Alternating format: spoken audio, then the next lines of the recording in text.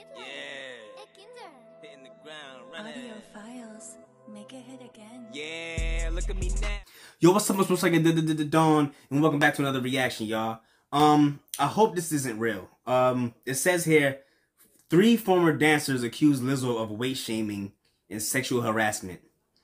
I'm not really a big fan of Lizzo, but from the outside looking in, every time I see Lizzo, like on an interview or whatever, she always have good spirits. She always had good energy. So I don't, and she made good motivational music, feeling good as hell, that good energy music, like that's what she is. She's a very good artist. So I don't really believe this. I hope this is fake news. I really hope that these former dancers are just trying to get some money up out of her. So let's just go ahead and dive into this footage, and before I give my actual opinion on this, go ahead and blow this up real quick.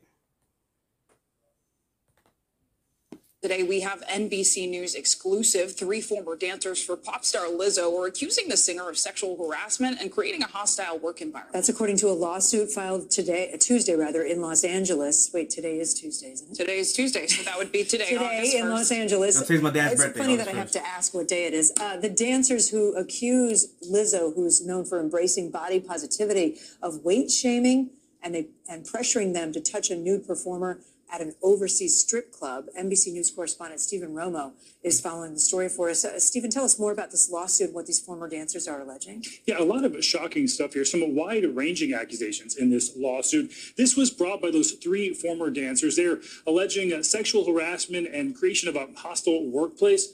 All of it is shocking to read, but there are also those claims that Lizzo body shamed one of the dancers for weight gain. That's shocking, of course, because Lizzo has been such a beacon of body positivity. Right. Those sexual harassment claims allegedly come from an after party in Amsterdam that Lizzo allegedly hosted after a concert. Now, the plaintiffs claim she forced one of those dancers to touch a nude performer.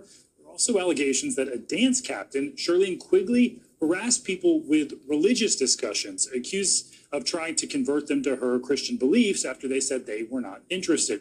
There are also some descriptions of an alleged 12-hour rehearsal described as excruciating.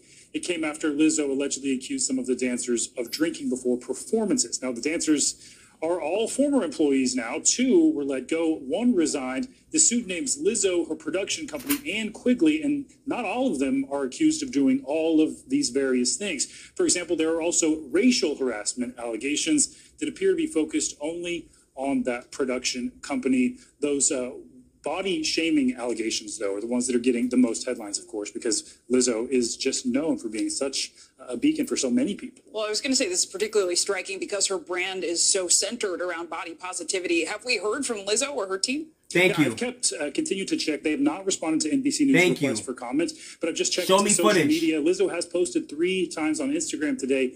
Nothing about this. Of course, this was just filed today, so we do expect to take some time to actually hear back from them. But we are definitely waiting to see what she and the other parties involved have to say. Yeah, we'll keep following it. Stephen Romo, thank you. Thanks for watching. I don't believe it. Oh, Lord have mercy. Are you still there? Y'all good?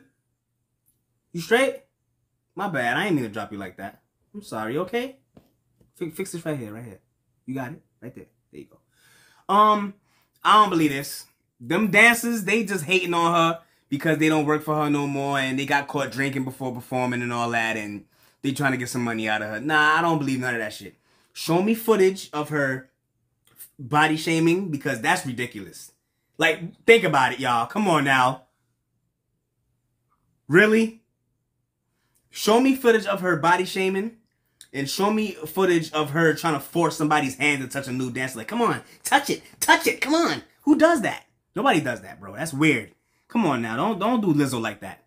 Don't do Lizzo like that. Lizzo is a sweet person, but I know looks could be deceiving. I'm the outside looking in. I don't know Lizzo personally. I only know from interviews and TV and music, but I don't know her personally. I can't just pick up the phone and call her like, yo, listen, blah, blah, blah.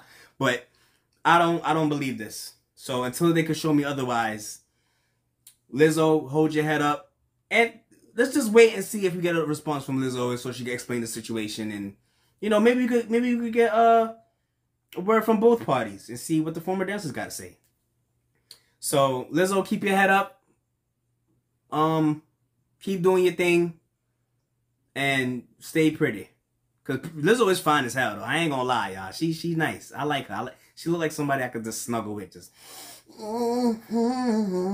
She smell like cocoa butter.